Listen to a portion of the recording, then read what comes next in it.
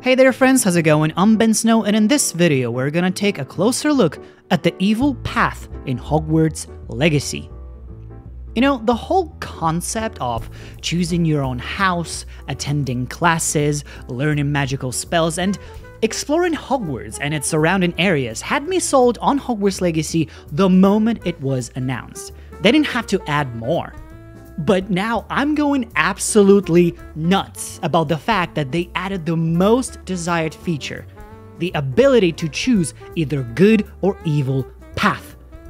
And I'm sure so many of you have been willing to become like a major villain of the wizarding world, like Voldemort or the Death Eaters, learn dark magic and wreak havoc wherever you go. And it looks like you will absolutely be able to do that in Hogwarts Legacy.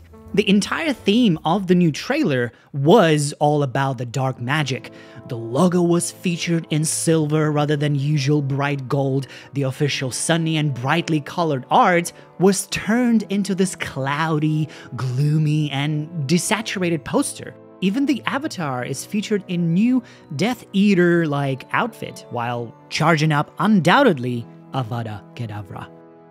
So how do you become evil in Hogwarts Legacy? What do you do to set yourself on the path of a villain? Do you just unlock unforgivable curses and go nuts? Well, it's not that simple. So in Hogwarts Legacy, there's going to be a big emphasis on the story and the choices you make along the way. Whenever you make friends, meet enemies, or face a problem, you will be given a choice on what exactly you want to do next. And then with each choice, your path will slowly steer towards either good or evil side.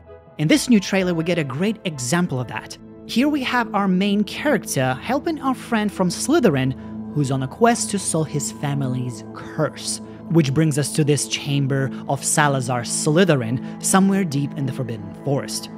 Not the Chamber of Secrets that we saw in the movies, but a similar looking one that also has something sinister hidden inside, which is what Sebastian is trying to get to. But in order to get inside the chamber, he needs to pass a little test. That door with Morn faces requires a little sacrifice in order to be unlocked.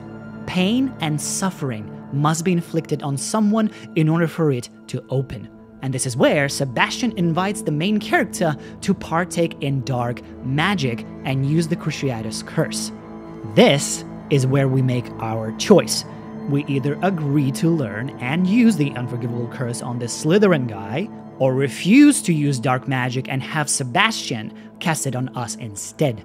Our choice then steers our path towards one or the other side. If we choose the good side, we refuse learning the dark magic and Sebastian tortures us, the door opens and we start seeing him as this evil monster. Basically, he becomes like our enemy. Some hell breaks loose and Sebastian gets disarmed, possibly by us, then separated from us by hordes of Inferi, and maybe possibly dies?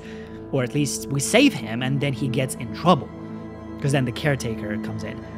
Or we go the evil path, torture that poor student, battle Inferi together with Sebastian, discover whatever needs to be discovered in the chamber, and get out safely and become dark magic pals. Though as a result, here's about the consequences, you get reported to the headmaster and both of us get into trouble. But on the bright side, you know the Cruciatus Curse, and you can continue using it in the wild. But that's probably where Dementors come in. And if you continue using the unforgivable curses, they start looking for you and if caught, take you to Azkaban. And keep in mind that this is just a side quest. Chandlerwood mentioned this himself. This is a non-mandatory side story quest that you may or may not do, where you get to torture a student. This is not even part of the main story, which is about our character's talent of sensing and using powerful ancient magic.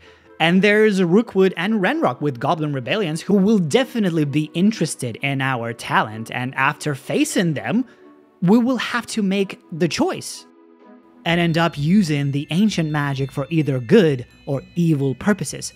I'm sure they're keeping all that under wraps for spoiler purposes, but the most exciting part is that it might develop into multiple different scenarios, which I think will eventually bring us to the teased Battle of Hogwarts. Because after all, Hogwarts is a stronghold of ancient magic.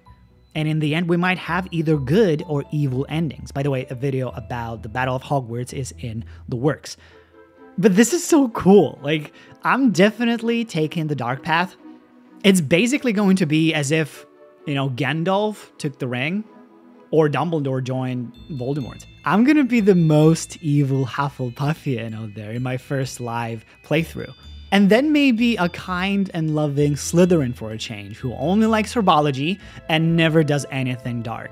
Oh my god, I'm so looking forward to this. You know, Hogwarts Legacy in general seems like an awesome game, but this, it brings it to the next level, seriously.